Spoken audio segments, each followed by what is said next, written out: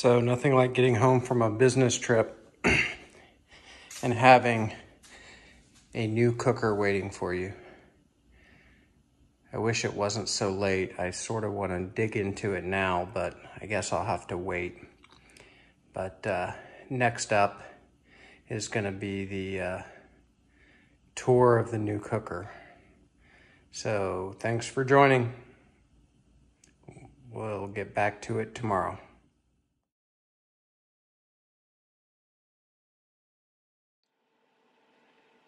So we're at the tail end of our initial burn-in on the Fast Eddy's PG500 pellet cooker.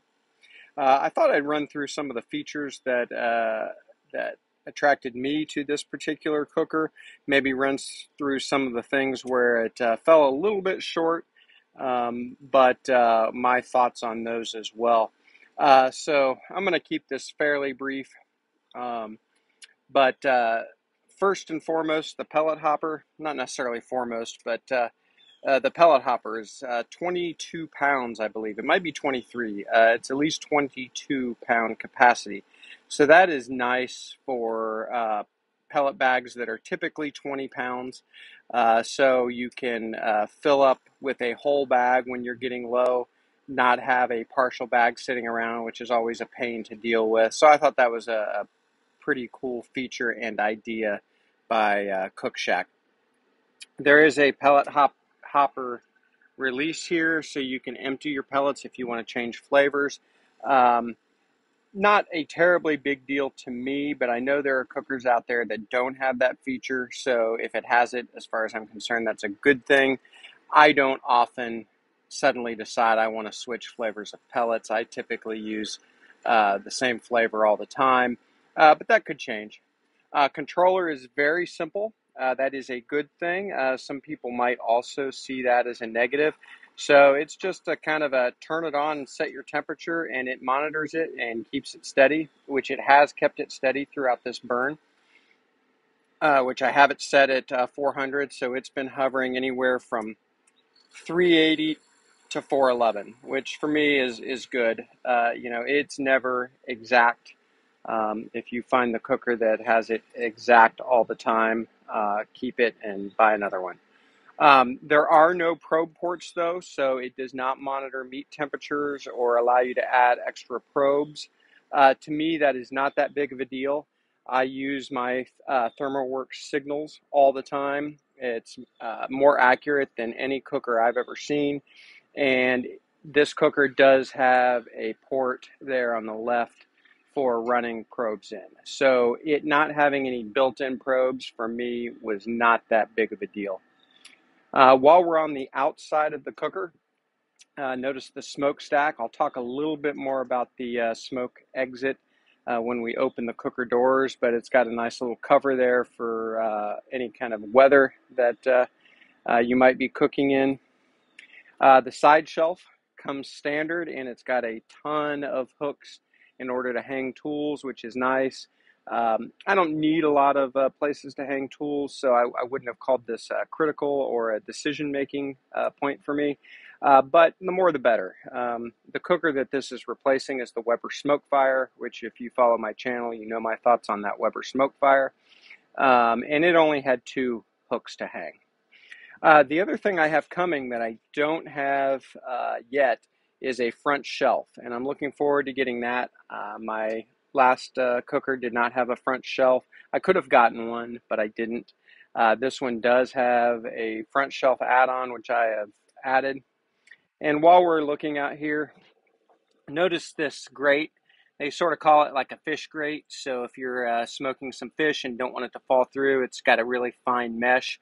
And that's an add-on grate that you can replace the one that is in the cooker that we'll look at soon. So not that expensive. So I decided to go ahead and add that just to have that option. While we're down here, 4 casters, pretty heavy duty, all locking, just real well made. And speaking of that, this whole cooker is so well put together. Stainless steel, all the welds, the molding, just everything that's done is done in a heavy duty way and is very, very well put together. And I had heard that and seen that in my research, so certainly one of the factors that I took into account. Obviously got the stay cool handles. A couple things down here, these drawers. The one on the left here is an ash clean out. So your ash will generally fall into that drawer, and you'll be able to vacuum it out or dump it out. I'm sure there'll be some clean out to do inside the cooker as well as far as ash goes, because in pellet cookers, not all of the ash falls, in my experience, on any pellet cooker I've ever had. And this is cool. This is a warming drawer. So you can actually keep things warm in there. You can also cold smoke in there. From what I understand, that drawer will stay around half the temperature of the temperature you set the cooker at. And it seems to be doing just that. I've got a probe in there just to monitor it. It's running 174 degrees in there now, and the cooker is running 385, something like that, 384. So that's pretty cool. You can use it as a cold smoking drawer as well. So that's neat. This cooker is not insulated. It's a good gauge stainless steel, so that's good, but there is no insulation. So if I touch that, it's going to be very hot. Um, I'm not worried about that from a getting burned standpoint.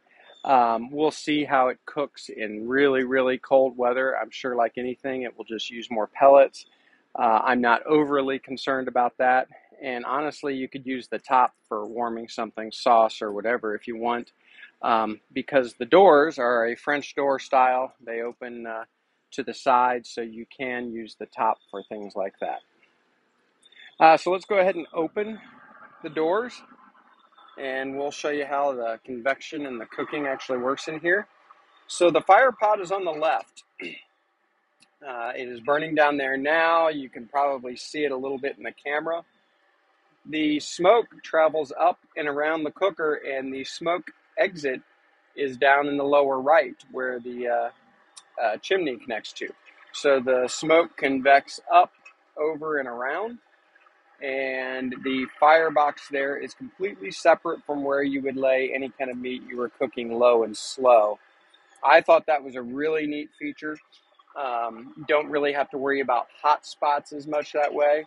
And one of the advantages to this cooker, and it's part of their value proposition, is you can cook over direct fire here. So if you wanted to reverse sear a steak and cook it slowly on the right side and then move it to the left side to sear it off directly over the fire, you can do that. And I hope you can see just how thick that grate is. It's 400 degrees right now, so I'm not going to pick it up, but I bet that thing weighs 12 pounds. It is heavy. It's got a top rack as well that easily comes out if you need the space. The one thing I do like about it, though, and while I haven't cooked anything on this yet, that'll be later, is it's high enough that you can reach in and reach the back of the lower grate without brushing your hand against the top grate. Obviously, easily remove too if you need to.